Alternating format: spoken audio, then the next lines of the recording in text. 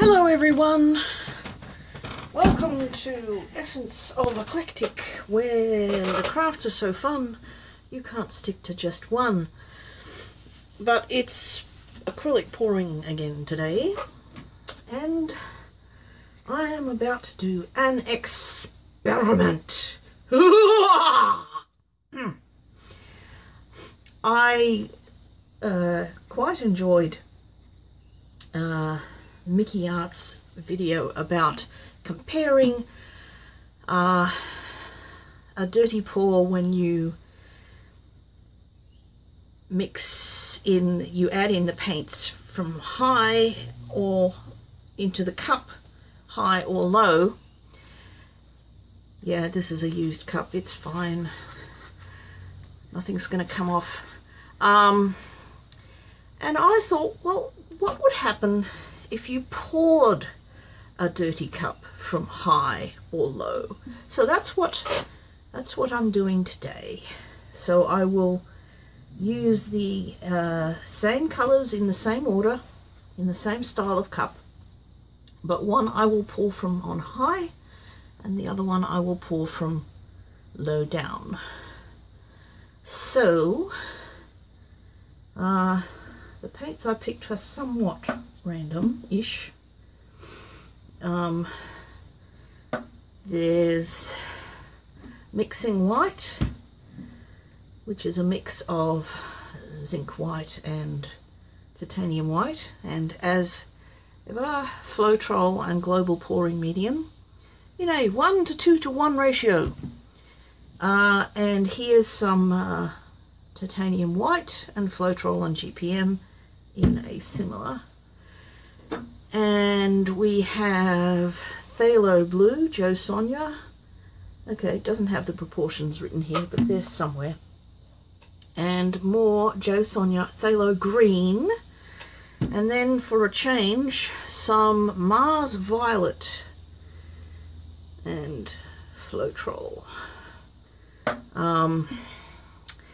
So I like to pour my paints in the order of density. I don't use silicone, or I haven't tried it yet. I like to see what I can get when I don't use it.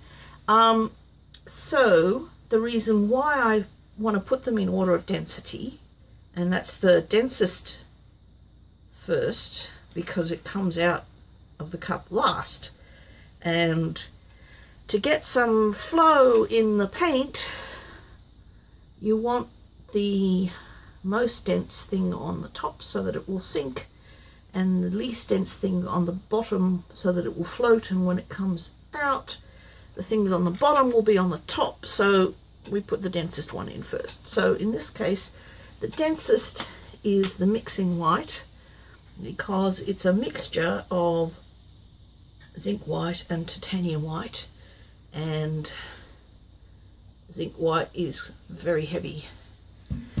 And then we go for the Mars violet, because that's the next most dense. This is my cutting plan, that's why I have both of the whites. And then the titanium white, because that's less dense than the Mars violet.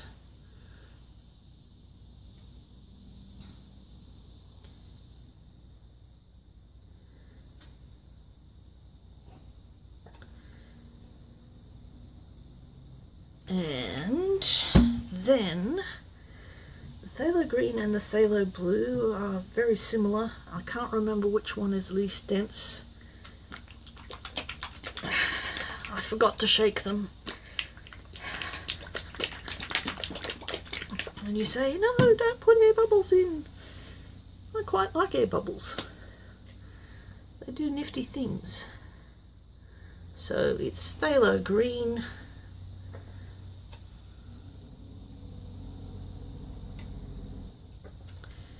and then Phthalo blue.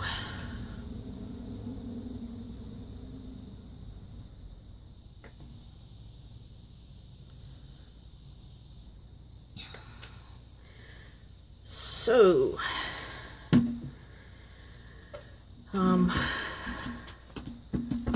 I could put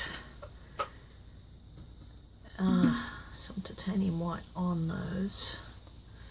I think I will, just on the edges to sort of help it flow. But only on one of them, because I'll put the other one aside until I do it.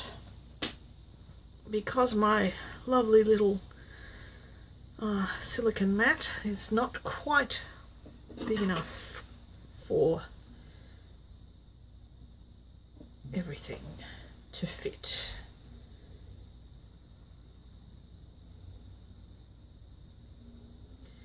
Okay, so that's just stuff, and we will start with the down low version, and we will just pour it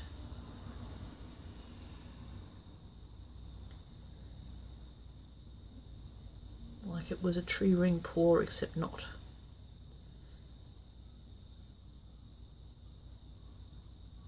Because I'm just pouring it.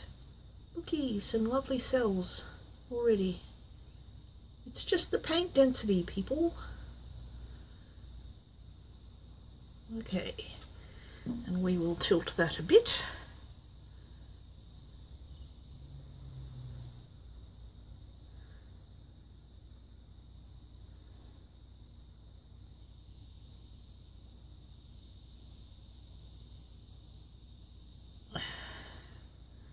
But only a bit.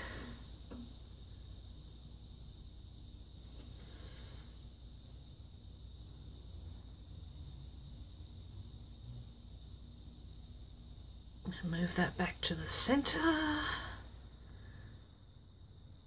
and then tilt it this way, and lose some of the blue, which I didn't really want to do, and put that back to the center, and then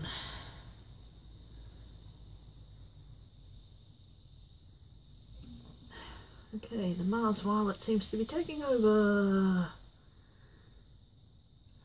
Oh, I've got some nice big cells there. It looks like a big sort of monster rose thing.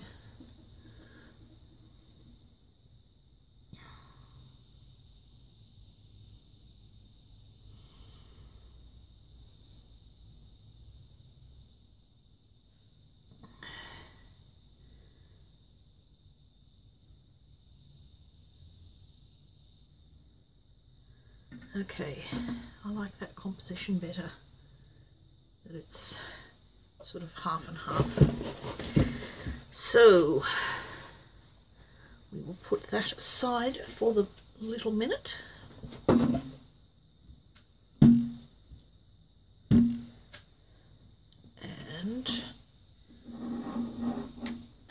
get the other one.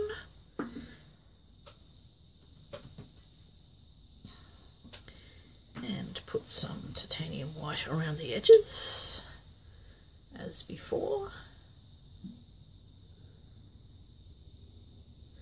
We only want to change one variable, as one does scientifically. Mind you, this is not truly scientific because we have too small a experimental case size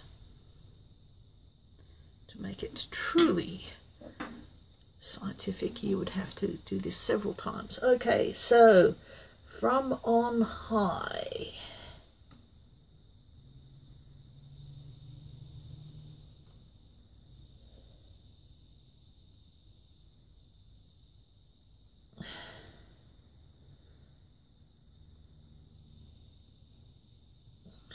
so that's interesting. It's sort of more streaky.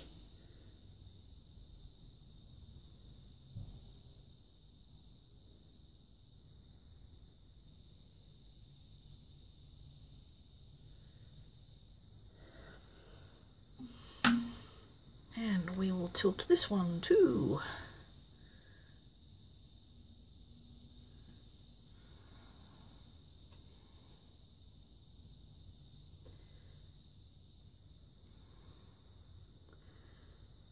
So I think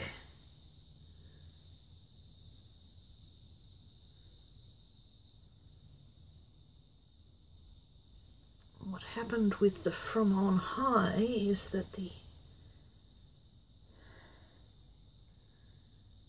paint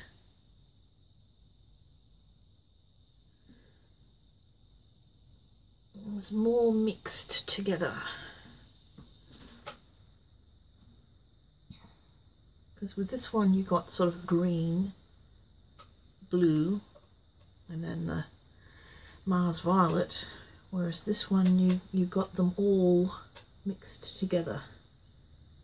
So isn't that interesting?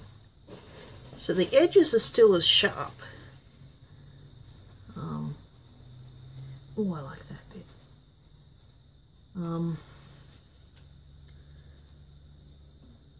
But they are more mixed together. Well, that's good to know. Of course, I will torch both of them.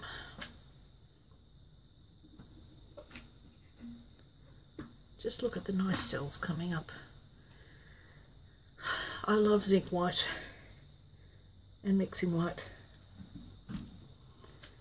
Hooray for dense paints. Oh yes, quite a few bubbles.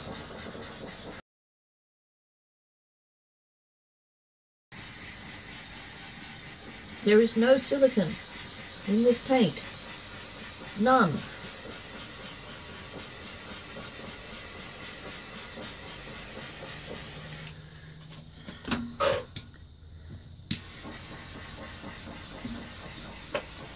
And that sort of phenomenon with the microcells only seems to happen with some of the paint. Usually when there's some of the white. At least that's what I've observed. And it happens when I sort of dab the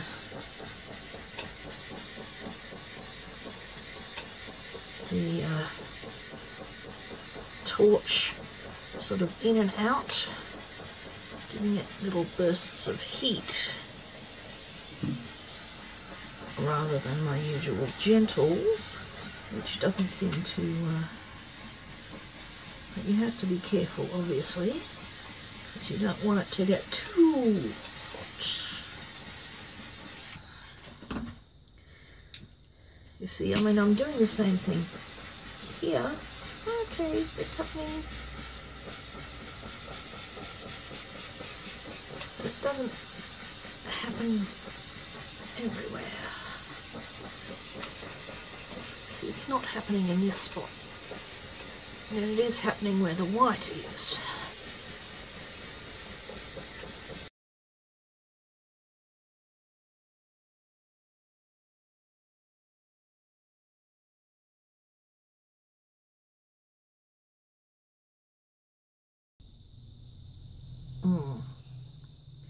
Quite enough cells there, possibly too much.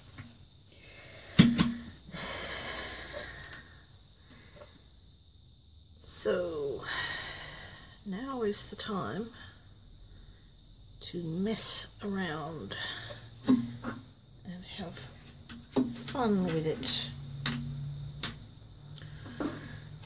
So this one has so many little cells there that I'm going to tip them off a bit.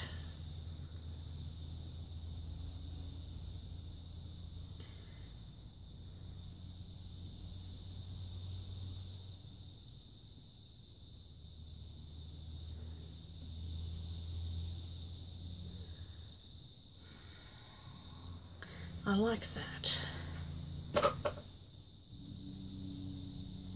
And this makes me think of Millefiori glass.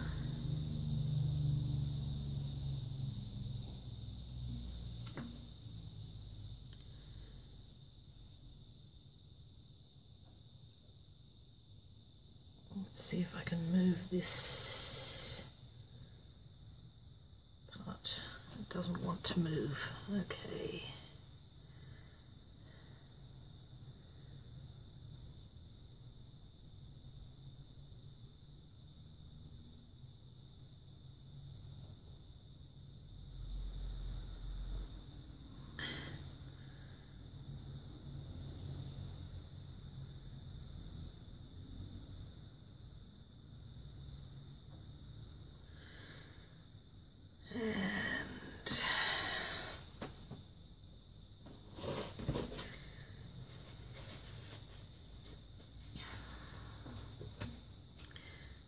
This one to go a bit more over the edge. Let's see if I can use the add some paint to pull it method.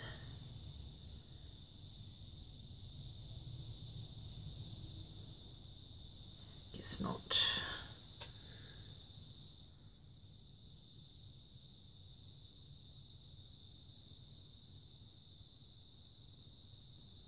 Okay,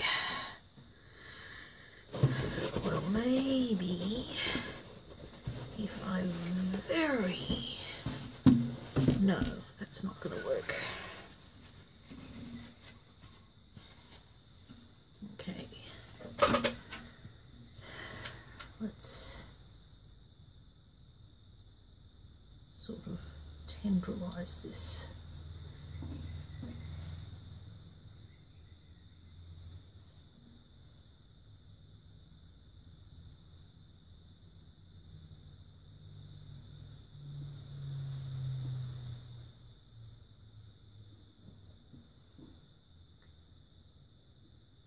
This is the edge of the paper, so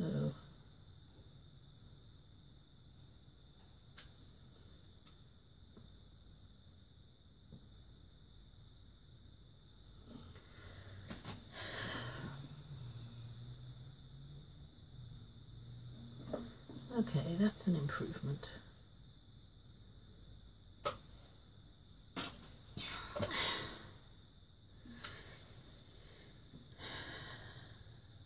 Now I think I just need to scrape off some of the excess.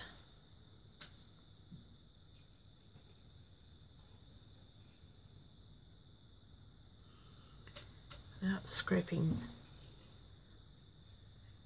too much off. And I will leave it at that. I am very pleased.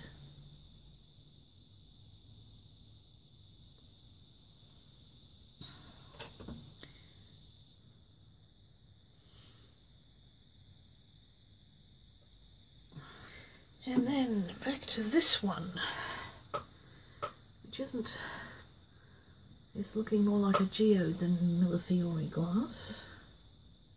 But I'm not sure that I want to do anything to it, except maybe drag this a bit.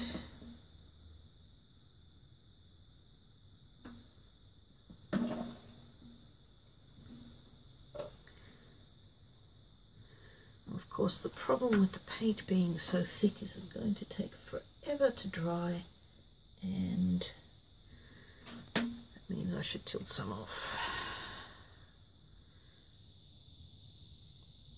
Oh, come on, I don't want all of that to go.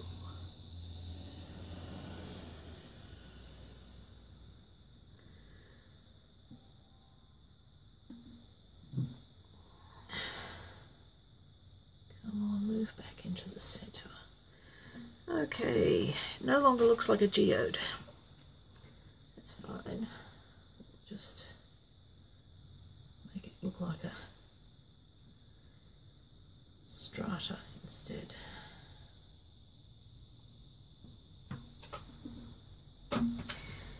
Yes, this is in very danger of becoming muddy, so I should not do much more to it.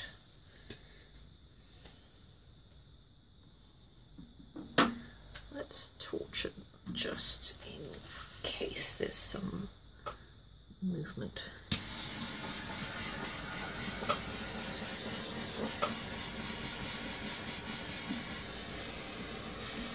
Oh, I got paint in my hair.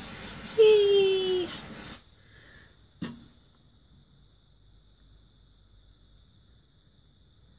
See, I got some paint in my hair.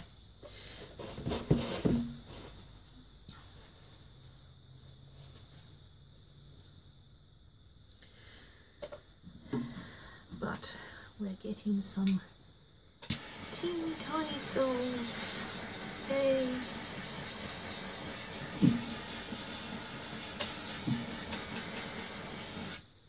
I like the ones here, definitely more contrasty. Or perhaps not. Okay, that's enough torching. Possibly too much torching. We'll scrape a bit off and scrape this side off and the stuff that's dripping underneath.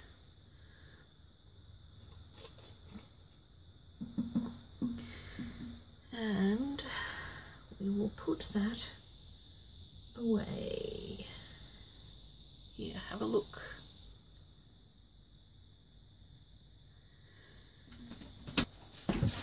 And I shall see you when it's dry.